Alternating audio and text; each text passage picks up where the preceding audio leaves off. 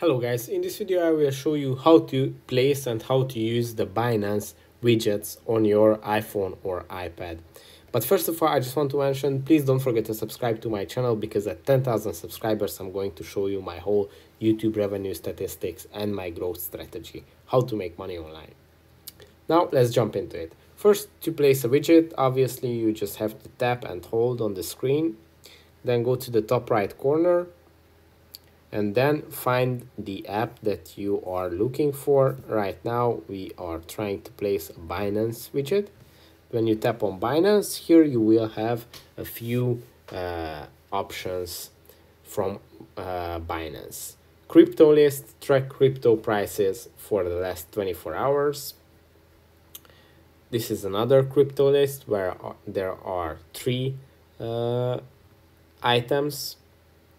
Here are 6 items, which is a bigger widget.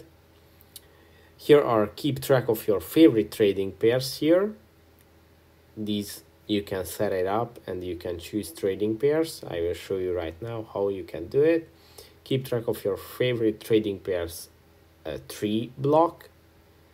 This is a longer block. Keep track of your favorite trading pairs here.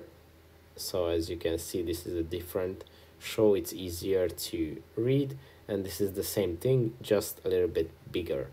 Now let's see how you can set it up. When you choose one, add widget, you place it wherever you want, and that's it. You can edit the widget here and choose the assets that you want to show.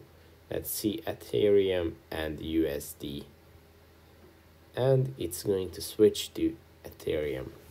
That's it for this video. I hope it was helpful for you. If it was, please consider subscribing and see you in the next one. Bye.